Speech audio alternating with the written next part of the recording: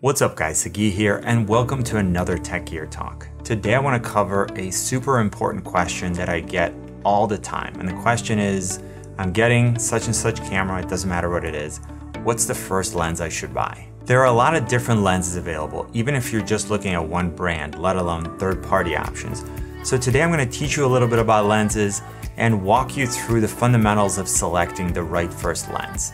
And you'll see that my advice is going to be a little different than what a lot of other people recommend, and I'm curious to know what you think at the end of this video. If you already pulled the trigger and ordered a new camera, then congratulations. If not, I would suggest that you check out the lens selection that's available for the brand and the model that you're considering before buying. I don't expect a beginner to need 10 lenses, but I think that you should look at what's available, and also it's really important that you look at the cost of the lenses. A lot of times people ask something like, I want to shoot weddings and this is my budget, should I get camera A or camera B? And what I need to know in order to really help is this your budget just for the body or for the body and the lenses, not to mention all the other accessories that you need? Most cameras, both DSLR and mirrorless, and particularly entry-level models, are sold in kits, meaning that the manufacturer is pairing the body with an entry-level zoom lens. I shoot a lot with Canon, so I'll be using some of my cameras to show you examples, but this is true across brands. So something like the Canon SL2 or 200D, depending on where you're from, is often sold with the 18-55 STM-IS. And something like the M50 is sold with the 15-45mm lens. If we wanted to look at another manufacturer, like for example Nikon, the D3500 or the 5600 are also offered with an 18-55 VR lens.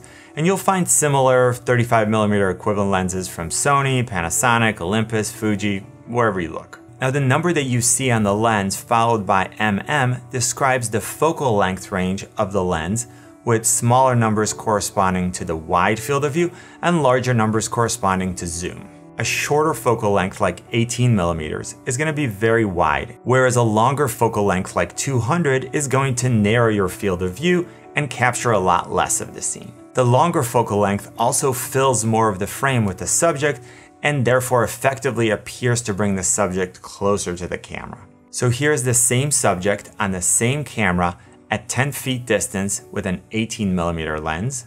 And here it is again, we haven't moved the camera or the subject, but we're now using a 55mm lens. And as a final example, here's the same subject at the same distance, same camera, but using a 200mm lens. So a zoom lens like an 18-55mm means that the lens can go from 18mm at the widest to 55mm at the most zoomed setting.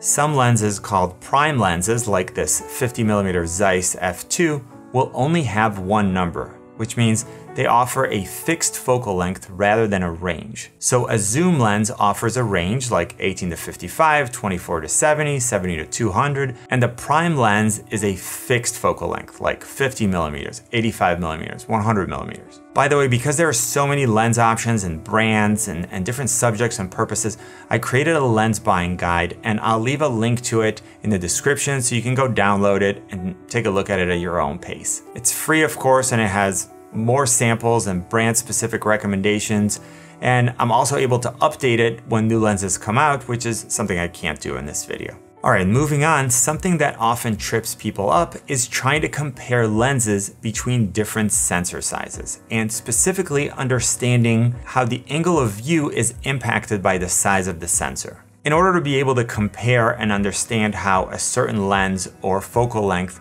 is going to look on one sensor size versus another, we need some kind of standard. And the industry agreed upon standard is to use 35mm equivalent or full frame equivalent. If you're wondering why that is, it has to do with the days where most people shot on 35mm film. This meant that for most camera, I'm not talking about medium and large format, we're using the same size recording medium. So this created a situation where people very quickly came to know what a 50mm field of view looked like, or what an 85mm field of view looked like, a 24, and so on. It was always the same across different cameras because they were all using the same film size. And this is essentially still the case if we're talking about full frame sensor cameras. So something like the 5D Mark III or the Sony a7 III, if you put a 50mm prime on it, would have essentially the same field of view as a 35mm film camera with a 50mm lens. But now with DSLRs and mirrorless cameras, we have more sensor sizes to choose from. And for today's discussion, I'll include APS-C and Micro Four Thirds because they are two of the most popular formats. Most APS-C sensors have a 1.5x crop factor, except for Canon,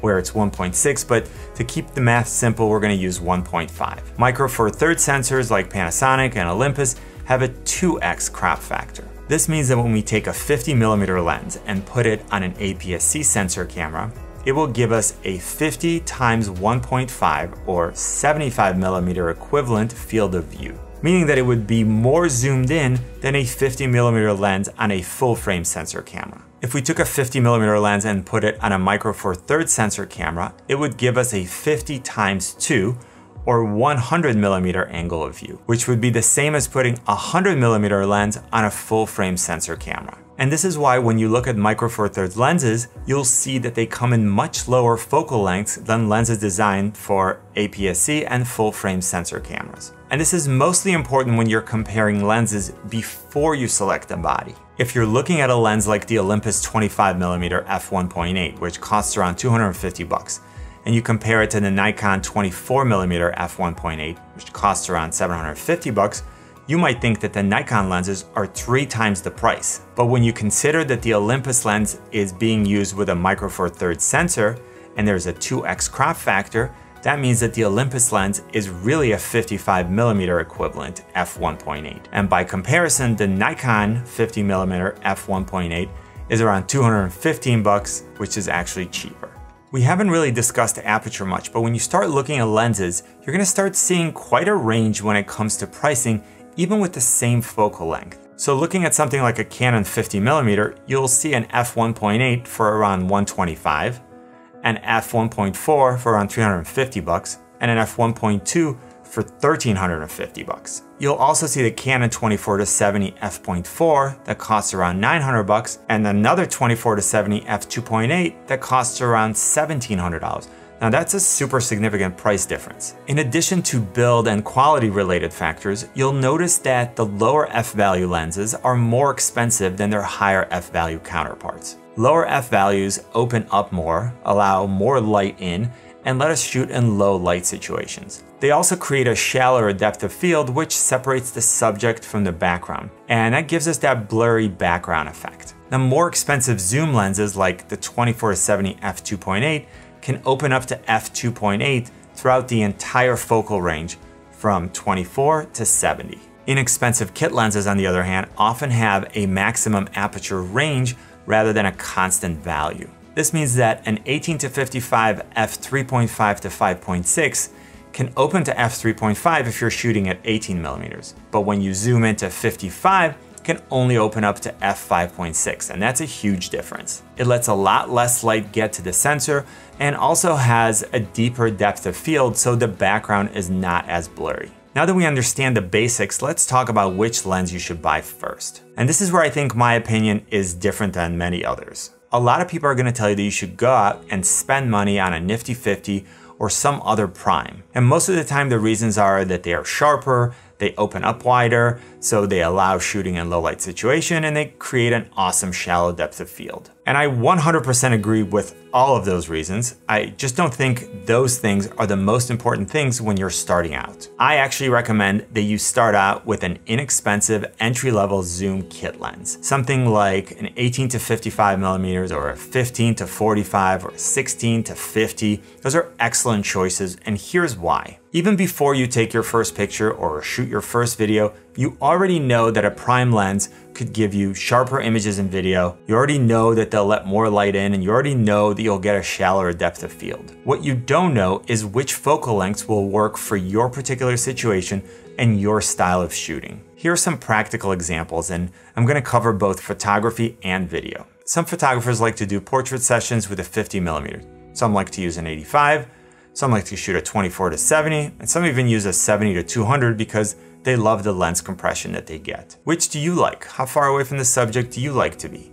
And how do different focal lengths impact the way a photo looks? If you haven't tried, you don't know for yourself. If I'm doing portraits, I like to start out being closer to my subject. That lets me very quickly break the ice, interact with them, and start getting very candid and natural reactions. If I start out with an 85mm or a 70-200, I'm gonna be really far away, and that's not gonna lend itself to the type of connection that I wanna create. If you're getting into landscape or architecture photography, you might already know that you need a wide-angle lens. But how wide? Let's pretend you're lucky enough to get one of my favorite cameras of all time, the Fuji X-T3, and you're gonna get a wide-angle prime lens. Should you get a 35mm, a 24, a 16mm?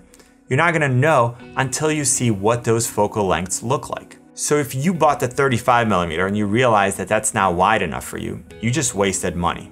If you bought the 16mm and you realize that that's too wide, once again, you wasted money. Instead, you can get the kit lens with a range of 18-55, get a lot more versatility, and then after you learn how to use your camera and your lens at various focal lengths, then you can make an educated choice about which lens you want to buy next. You'll now be making an informed investment rather than buying a single prime lens that, while giving you slightly sharper images and opening up to a wider aperture, only offers a single focal length, and it's super limiting in terms of versatility. Let's move on to video and say that you want to shoot video for YouTube or shoot interviews for clients. You want that shallow depth of field, so you start out with a 51.8, which is a great lens. When you get the lens, you realize that because you're using a camera with an APS-C sensor, your 50mm is actually a 75mm equivalent.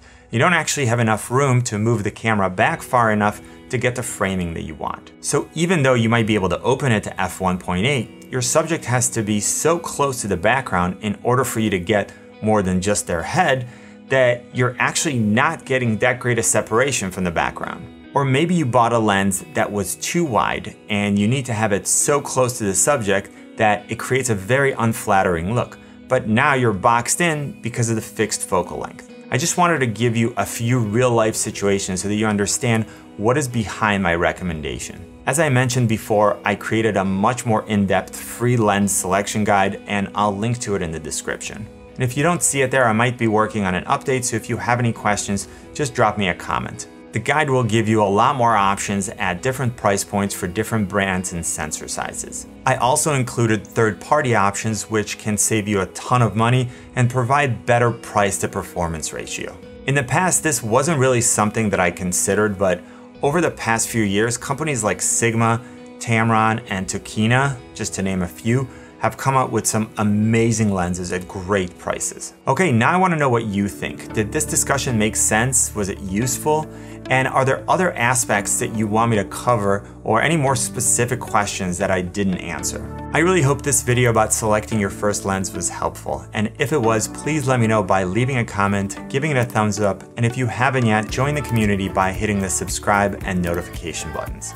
For more tips, tutorials, and reviews, you can always find me on Instagram, Twitter, and Facebook at Tech Gear Talk. And you know what I always say, buy it nice or buy it twice. Good luck and see you soon. A lot of times people ask something like, I want to shoot weddings and this is, and what I need to know in order to really help is this your body? And a prime lens is a fixed, something like, this means that when we take a 50mm, you're gonna start seeing quite a range when it comes to, whereas a longer focal,